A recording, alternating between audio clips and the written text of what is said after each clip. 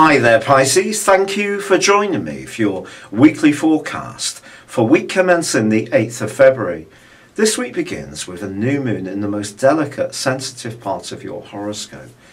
It's possible over the next month that you may find yourself wanting to just withdraw a little bit, have a bit more time for yourself, just to gently reflect on the things that are really important to you. But there is a bit of a jarring angle that comes in from the role of Mars, which for you at the moment is in a very enterprising, go-getting, expansive, worldly part of your scope, which can see you very keen to soak up lots of new knowledge and information. And perhaps you can. From this combination, it could be a lot of new psychological angles and insights into your own needs and nature and motivation is entirely possible. But what's also possible is that something immediately this week could take on a life force which actually is not necessarily going to be good for you. And you can start to worry about something that is much better put into some kind of perspective. But of course it's easy to say that for me, isn't it? Because when we are worrying about something, it does tend to completely dominate our thinking. However, right at the start of this week, there is some influences that have moved over from the week before, and one of them is the tantalizing tie between Venus and Pluto, which suggests that someone in your circle may have something of an attraction towards you, but whether they're sharing that with you in an upfront and direct way is another matter. And like I said last time, look out for those subtle body signals. But then again, perhaps you are going to have some kind of inclination.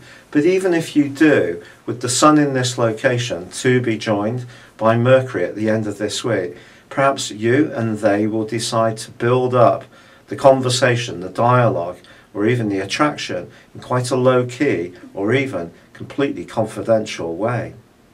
However, it's also true that this combination between Venus and Pluto is much more to do with a current relationship. And it's about really asking what this is about, what the balance of power is about, what do you get out of it, what do you put into it. But because of the clash with Uranus, again from last week, it's possible that there is some kind of financial influence in here that does need to be discussed. And it could be a bit of a distraction. It may not just be the people side of it that you need to think of, but how this impacts on you, anything that you agree to going forwards.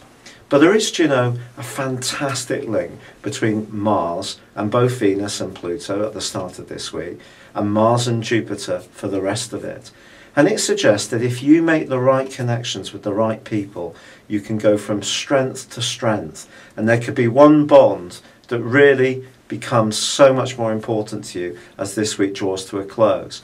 I think what comes up for me is it's not how many people we have in our world that's important, it's the quality of those people. So it's not a numbers game. I think you more than most signs appreciate that, because you can have a more spiritual outlook on life, whatever your role. Even if you're a captain in business and run some kind of major enterprise, your intuition, your sensitivity to situations is often your great gift.